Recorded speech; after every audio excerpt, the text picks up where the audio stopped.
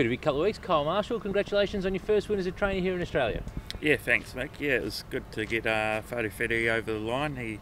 We looked out for the right race for him, and yeah, he won that quite nice. He's come through that run good.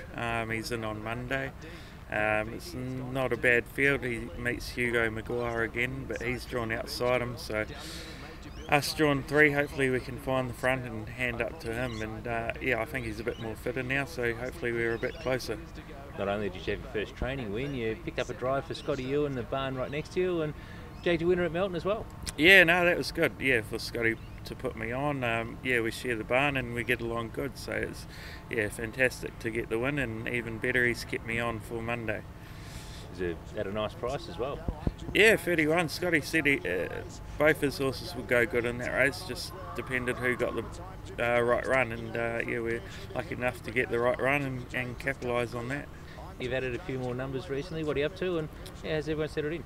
Yeah, we're up to 10 horses, so yeah, getting a few yearlings and racehorses around us now. We've got a 2-year-old trialling on Tuesday at Melton. He goes quite nice, so slowly getting a few more closer to the races, but yeah, looking forward to it. And the stable star, Son of Mackie's arrived. How's he settled in, and when can we expect him at the track? Yeah, probably the last couple of weeks he's shown his true self. He's really settled down.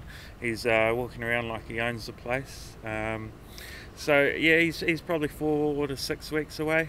We just build him up slowly. His main aim's not till October. So yeah, we'll just build him up slowly and look after him.